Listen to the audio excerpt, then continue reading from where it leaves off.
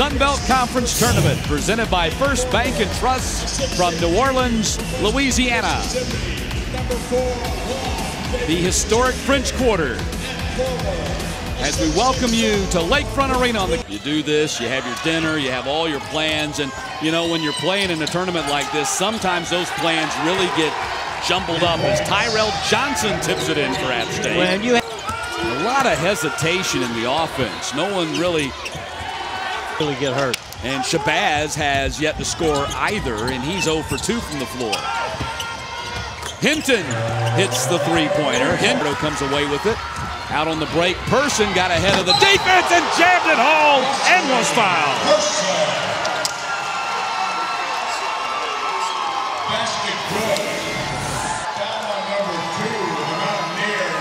That was a great bounce pass to Person as well. It really was. It was a great pass. And I'm going to tell you something. Shabazz challenged him, and he said, watch this.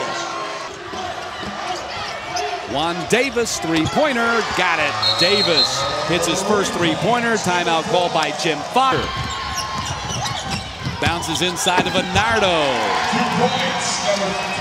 10-point lead for Troy. Hollimon. Well, and you're right. If they're going to have a chance to win, those guys have got to do it. Kevin Baker. There he goes. Lays it in. That's what I'm talking about. Until Troy can figure out how to stop him.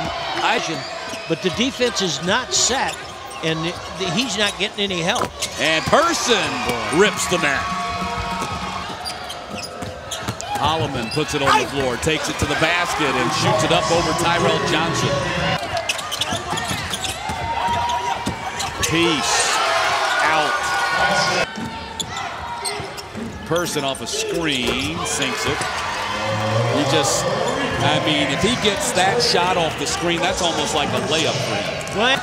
With 7 on the clock, Peace bounce pass into Varnado, fading away, and Varnado with his 8th basket, 17 points. 84-64 the final, win number 19 on the season for Phil Cunningham's team as they advance to the quarterfinals. App State finishes up at 9-21 in their first ever appearance here in the tournament.